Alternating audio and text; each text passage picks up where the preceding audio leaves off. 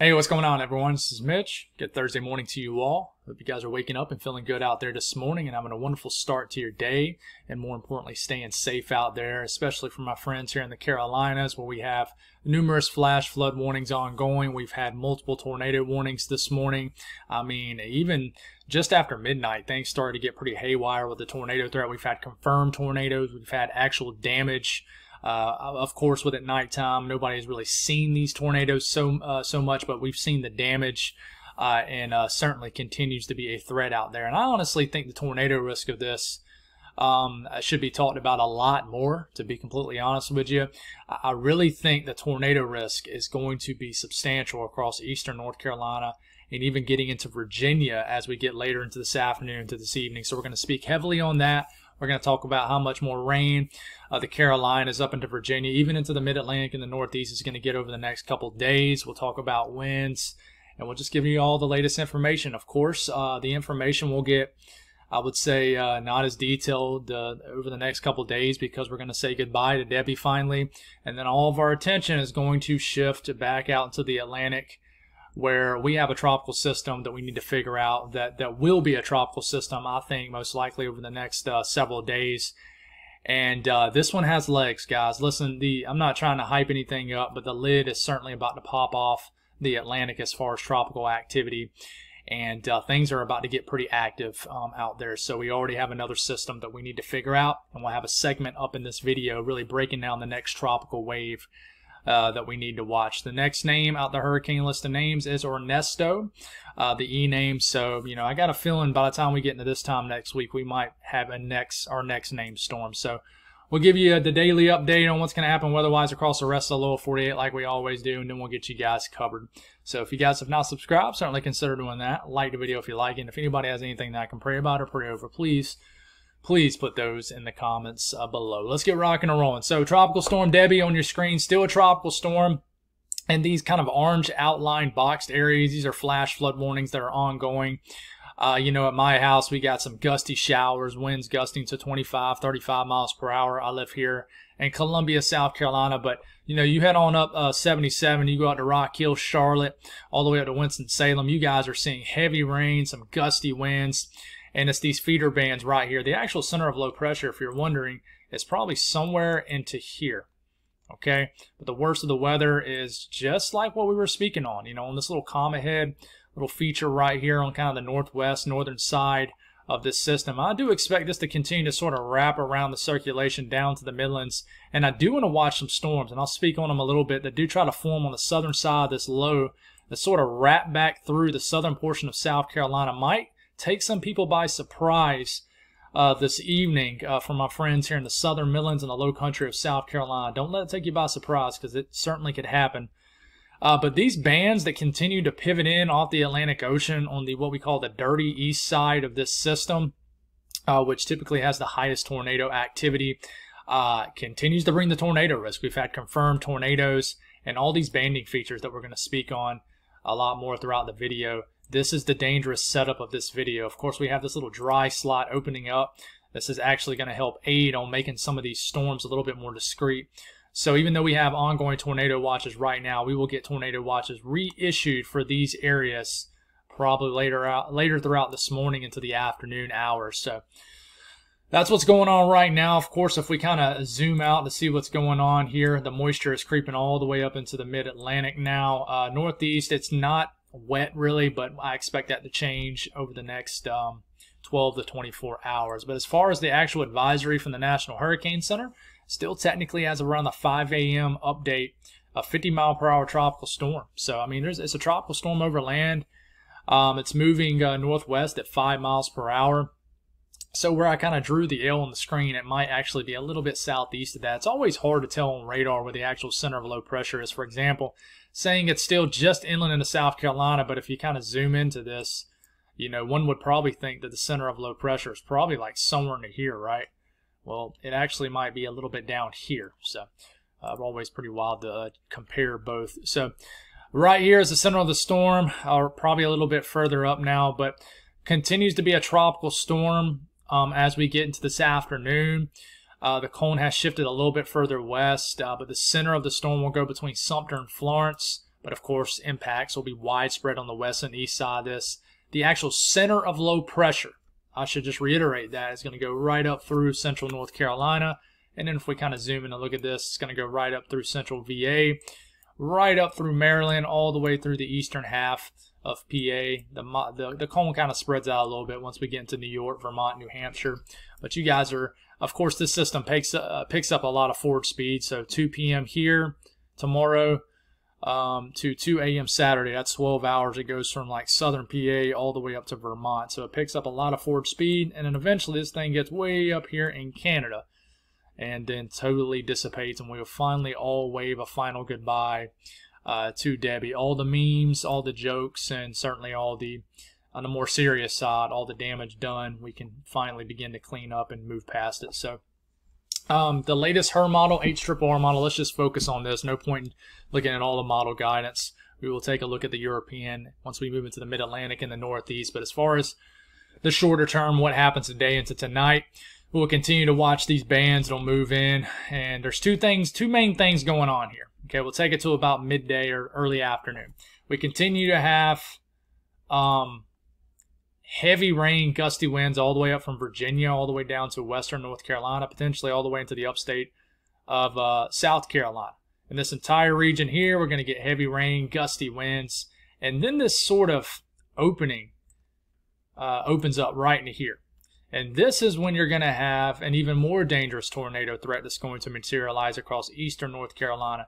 You see how you're getting little splotches, little white areas, little breaks in between kind of the greens, yellows, reds, and orange. This is going to allow for the atmosphere to destabilize, become unstable, and is actually going to provide enough energy in the atmosphere, aided with already a lot of kinetic energy in this area. Kinetic energy being wind energy. The heating and stuff being your thermodynamics, your CAPE levels and moisture levels and things like that. Check that all out the box in this area. We got to watch any storms pivoting through this area. They will have absolutely a tornado threat throughout this afternoon. I mean, even this morning too. We're getting a tornado risk right now. But we continue to move this forward here.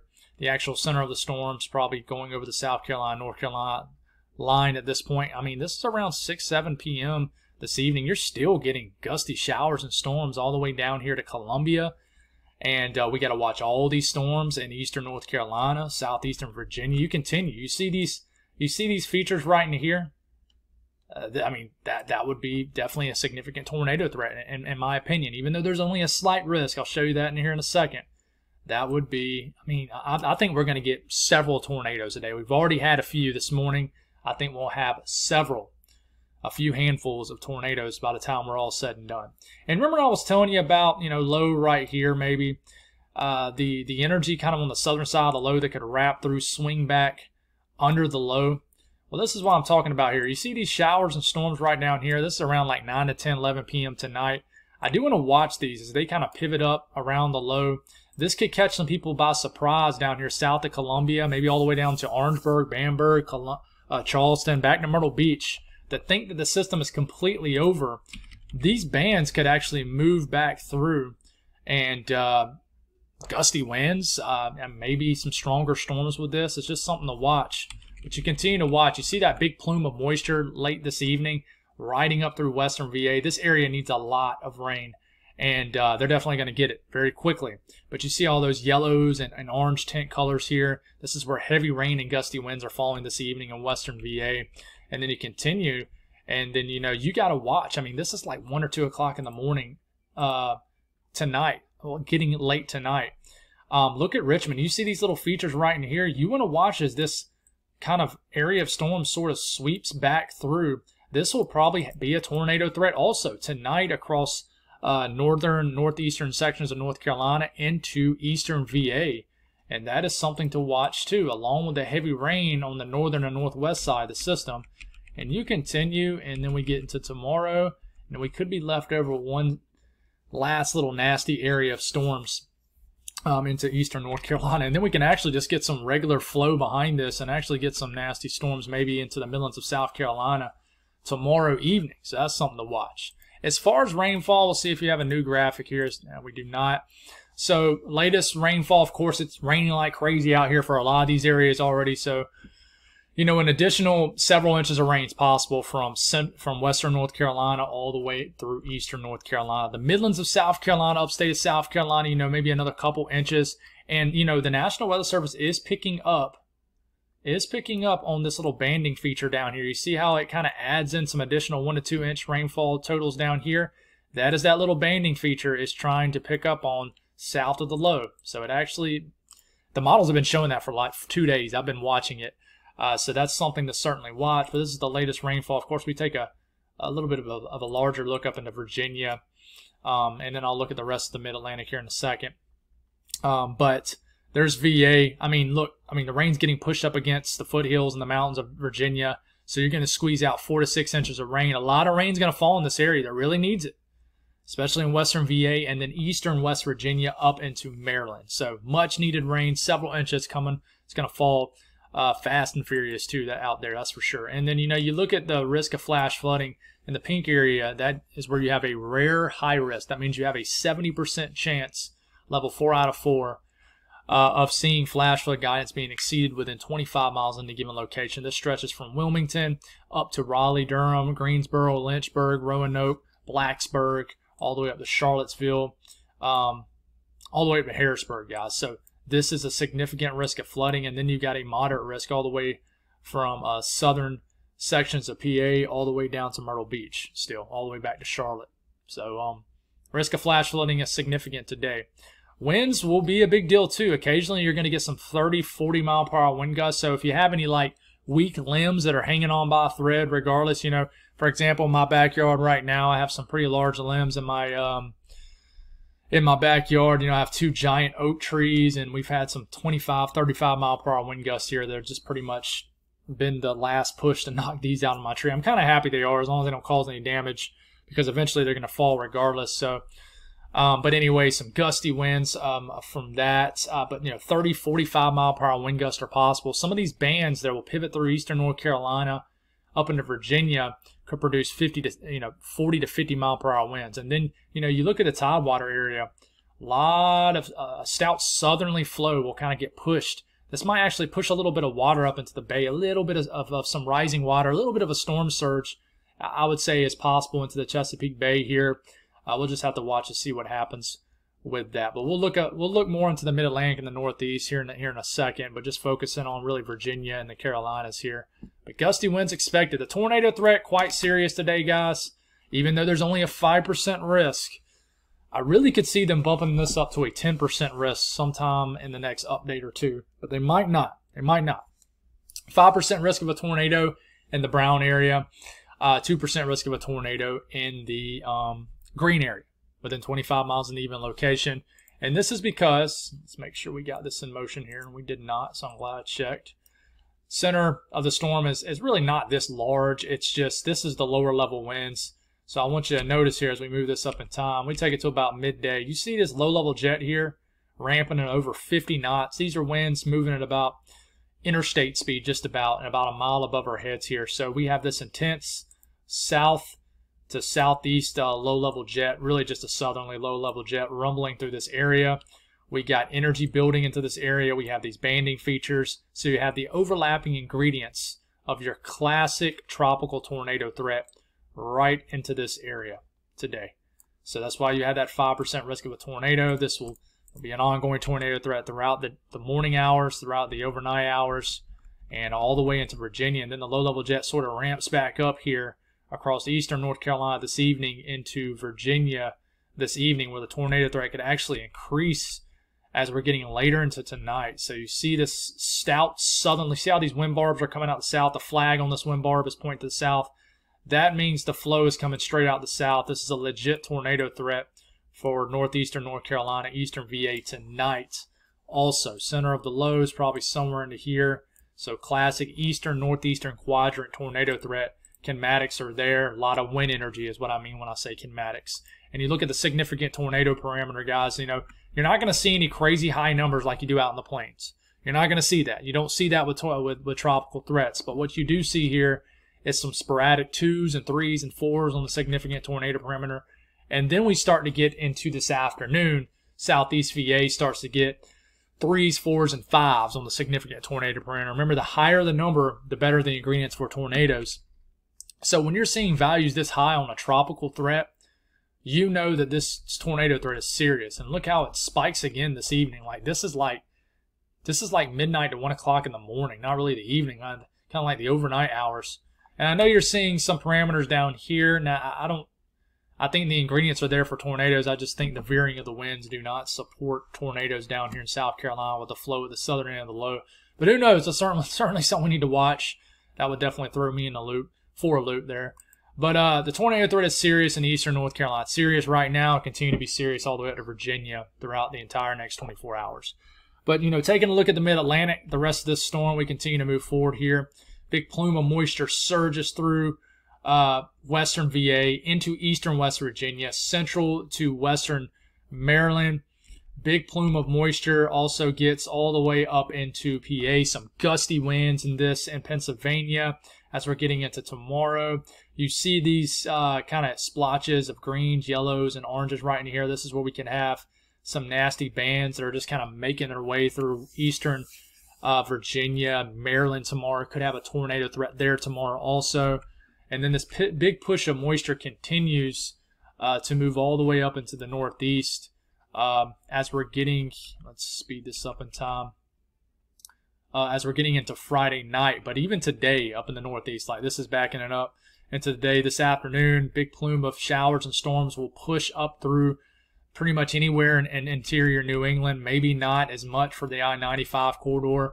And then we're getting into Friday. Here's all this moisture in Pennsylvania, a lot of moisture in New York City, a lot of moisture, just not quite as much, I would say, along the I-95 corridor. And we continue, and this goes all the way to Friday evening. We could get some strong gusty winds, low pressure right into here, right? Stout southerly flow riding up through these areas. So we could certainly get a little water getting pushed up against some of these like Long Island, New Jersey, southern New England coastlines here. And we're going to get some breezy conditions right up through this region too, and associated with the low also. So some of these showers and storms pushing through southern New England, things like that, could have some very gusty winds with them. I mean, you got the remnants of a tropical storm rumbling pretty much right over to your northwest. And this will continue, and we're getting into Saturday morning. And honestly, by the time we're at Saturday midday, we're done with this. The second half of the weekend, we will not be talking about Debby at all anymore. So we just got to get through the next few days. But rainfall, a closer look at the mid-Atlantic, rainfall between now and Sunday morning, good swath of several inches of rain in the mid-Atlantic. The Central Alps region. We get into Pennsylvania, basically from, I would say, west central PA, State College area, eastward, you're good for 2 to 4, maybe 5 inches of rain. Closer to New Jersey, Delaware, not as much rain, but you could get some stronger winds in this area. A couple inches of rain. Southern New England, a couple inches of rain is possible. And then, of course, we move up the road a little bit to New England. And just a quick hitting 2 to 3 inches of rain across central New York State. Not as much back to Buffalo. Maybe a good inch of rain in New York City, but Vermont, New Hampshire, a quick hitting washout of 1 to 2, maybe as much as 2.5 inches of rain. You get up into Quebec, a lot more rain could fall between the trough, diving down in the tropical system, so a little bit of an enhancement. But the actual I-95 corridor from Boston up to the down east areas of Maine, not as much rain. You get into the interior sections of Vermont, New Hampshire, and Maine, few inches of rain is possible. Winds, like I said, they're stronger closer to the coast, like the Delmarva, the Tidewater up to New Jersey, Long Island, southern New England. You could get some strong gusty winds, 30 to 40 miles per hour. Some scattered power outages are absolutely possible, and certainly possible in the Central Alps where a lot of rain, flooding threat, saturated soils, some gusty winds are likely there too. And then we get up to the northeast, some stronger winds are possible, getting pushed up against some of these higher mountain ranges, mountain tops. Like I'm sure the winds will be very, very strong on top of Mount Washington, which is in New Hampshire, I believe. Sometimes I get a mix-up between New Hampshire and Vermont. I should know that. But that's known. They're notorious for some of the worst weather in the world. So I'm sure the winds will be very strong up there as this low passes very closely. But some gusty winds up here in the northeast. Now, folks, we have already another area to watch. Okay, and we did have one before this, but it did not make it. Dry air got the best of it. But listen, everything is coming together at this point for the lid to come off the Atlantic. I was talking to you a couple weeks ago, when it was quieter, that, there was a favorable MJO phase moving in the beginning of August. It'll get really settled the second, third week of August, and that's exactly what's happening. Debby was kind of honestly, Debby was sort of an event that really didn't support that much kind of the environment background out there in the Atlantic. It kind of emerged, it survived that desert dust, and then it actually kind of moved into rising air that was moving towards it. And it was also, it was in a favorable kind of area of rising air called a Kelvin wave. We're not going to get into that. But anyways, this has legs, and I expect, as of right now, this has a 20% chance to develop in the next 7 days. I fully expect this to get bumped to a 30% sometime today, maybe even a 40% chance. If it goes from 30 to 40, you'll see this area in yellow switch to orange. You see a little icon down here. And then if it goes above 60 to a 70, it goes from orange to red. I fully expect the confidence to increase by the time we make our next video. So what is this wave? Well, you can barely see it. It's a low rider. It's way down here. Now, there's just a whole lot of unsettled weather down here. We got some energy kind of behind this wave too. We'll kind of move the screen. We got some energy behind this wave, but it's basically just an area of multiple vortices out here. It's nothing is consolidated, but eventually models are latching on to the idea of a dominant vortice forming. The environment conditions are gonna be favorable for this, and then once it does, it's game on. But that is the area we were watching. If we look at some model guidance, guys, okay, we're going to start this off tomorrow evening. Not a whole lot goes on into the weekend. The GFS, as we're getting into Sunday morning, okay, has this low, something right around here. Finally latches onto it. We get into Tuesday morning, all of a sudden, we have a developing tropical wave, tropical depression getting close to the Lesser Antilles. Okay, we go on and flip this to the Western Atlantic. Here it comes up on your screen. Watch how fast this strengthens. Makes technical landfall as a hurricane in the northern sections of the Lesser Antilles. 978 millibar hurricane. Very small, compact hurricane. And continues to maintain strength, gets stronger, turns into a major hurricane north of Puerto Rico. It looks like it's beginning to turn, but you never know what the steering currents are going to do this far out. Okay, and then we take it to about 10 days out, and we're just going to stop it there. Has a major Category 3-ish hurricane chilling out in the southwest Atlantic, and we're all watching it like a hawk. Is it going to continue to go out to sea? What is it going to do? We don't know what the steering currents are going to do this far out. We don't have a clue. We can all assume that, hey, this threat's going to go out to sea, but, we shouldn't do that. We shouldn't do that at all. Now you look at the European model, same thing. Takes a while for energy to consolidate. Okay, we get into Sunday afternoon, just a wave, and we take it all the way to around Monday morning, August the 12th. Still not a lot going on, right? So you kind of bump it back to the same thing I just did with the GFS. Here comes that wave emerging. It's definitely further south. It gets this tropical wave into the Western Caribbean. I'm sorry, the Eastern Caribbean. Okay, we continue to move this forward. Has a hard time getting going. Moves over Hispaniola as kind of a tropical storm midway next week. We get into next Thursday morning, a week from today. Now we have a developing tropical storm starting to get closer to the Bahamas. 997. Okay, we're getting to a 994 millibar low. And you notice it's kind of in the same area as the GFS, but it's certainly a lot closer to land. It's actually impacting areas of the islands. Okay, and then we continue to move. This turns into a full-fledged hurricane off just, I would say, east and northeast of the Bahamas. And then we have a major hurricane off the coast of the southeast. It's just on the Euro, it's a lot closer to the southeast. The GFS, it's way out here. So both models are really liking the idea of this happening. Even the icon, if you look at the final frame of the icon, takes us all the way out to like next Monday night. You have a developing tropical wave right here. Classic look for something on the way. And if you back this up and look at the OOZ also, same thing. And if we continue to move this another few days out, it takes us all the way to about a week out, literally a week out from right now, next Thursday morning, we have a tropical storm in the southwest Atlantic.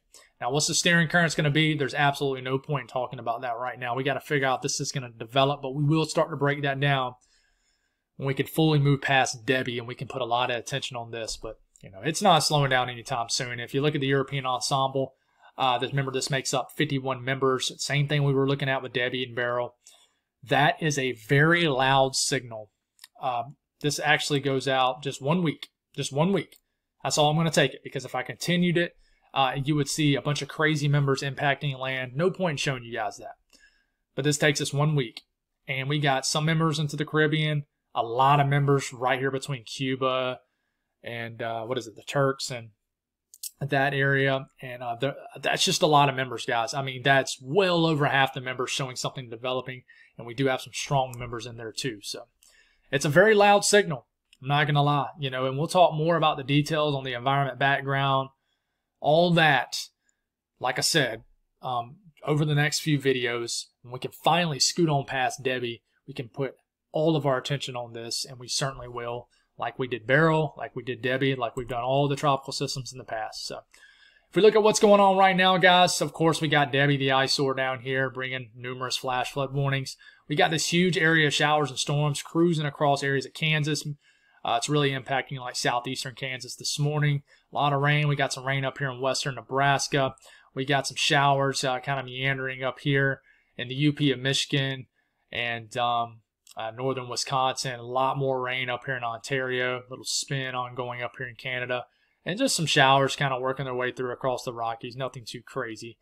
Now, as far as watches, warnings, and advisories, areas of the southeast is really in the mid-Atlantic have really skipped out on the heat because we've had the cloud cover and the rain from Debby.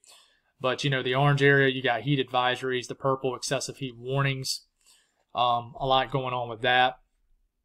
Just with the nasty heat that continues to be a big factor in this area. So flood watch is extending all the way up into the interior section of the mid-Atlantic and New England. We even got heat advisories up here in areas of Washington State. The entire state of Florida has either a heat advisory or excessive heat warning. So very hot, soupy conditions where you continue just to get kind of the moist feed from Debby. That's really making your, I would say, your humidity just about unbearable out there. But as far as the flash flooding risk, of course, we got the high risk across Virginia, North Carolina. We got a flooding risk that extends all the way up to PA, all the way back down to South Carolina. And we do have a flooding risk.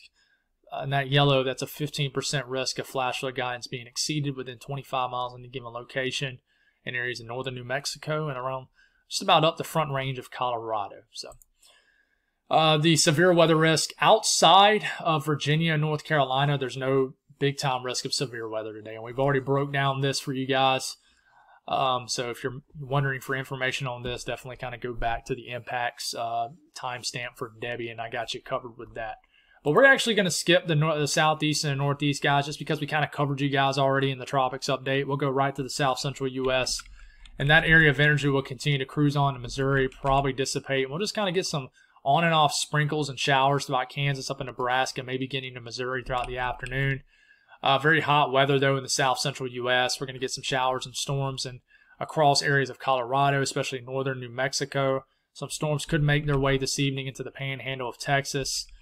Some of these storms could be severe, especially overnight tonight, as you see this complex of storms riding into the panhandle of Oklahoma, just north of the border into Kansas, just south of the border into Oklahoma. And then we're waking up tomorrow morning, and we're going to do it again, just in kind of an unorganized area of rain surging across the central plains. The north central U.S., scattered showers will kind of be the theme we get into this afternoon. Showers, maybe even a storm is possible in the eastern UP of Michigan. Some showers possible up here in northern Minnesota. Shower activity will continue to be a thing in central and western Nebraska, also in southwestern South Dakota. And just a little bit of a return flow from the north with this trough in place. All in all, I mean, you guys are kind of like right in the middle of the gearing of the pattern here, and there's just not a whole lot going on. Out west, we'll kind of get the spike of shower and storm activity pretty much in the Four Corners region. You know, Utah, Colorado, Arizona, New Mexico. We'll see some scattered showers and storms, and pretty much where all the four corner states meet. That'll probably be where the epicenter of the most activity will be. But we'll get these complexes of storms that certainly could be more intense than others, especially like kind of south of Denver, maybe down to Boulder, Colorado Springs today. Pueblo certainly could get some storms this afternoon to this evening. And I think the northern Rockies will be pretty quiet today. Temperatures, a little area of warm air surging all the way up into lower Michigan. So lower Michigan will climb back into the 80s. We got this extension of very hot, soupy air all the way up into southern sections of Ohio, West Virginia, and Kentucky, where temperatures are climbing to the upper 80s, low 90s. Cloud cover and all that stuff will keep things cooler in the Carolinas all the way up into the Northeast. And then, of course, Oklahoma and Texas are going to be baking alive today, well into the 100s. And then, you go up into the high plains. This is probably where your most comfortable conditions are. Like in areas of Wyoming will not get out the 50s today. A very pleasant day in Montana, the Dakotas. Kind of a fall-like day, some showers out there. Just some people won't get anything, some people will. But you get across the Rockies and the valley areas, and then kind of on the west side of the Rockies, it's pretty warm. Feels like summer across the western states. So that's all I got, guys. Thank y'all for tuning in. Thank y'all for trusting me with covering Debbie. It's been a wild first 7 days of August as far as growth. So I don't think we're going to settle down anytime soon. So definitely buckle up and continue to tune in. God bless all y'all. And I'll have another video sometime tonight or maybe in the morning. God bless.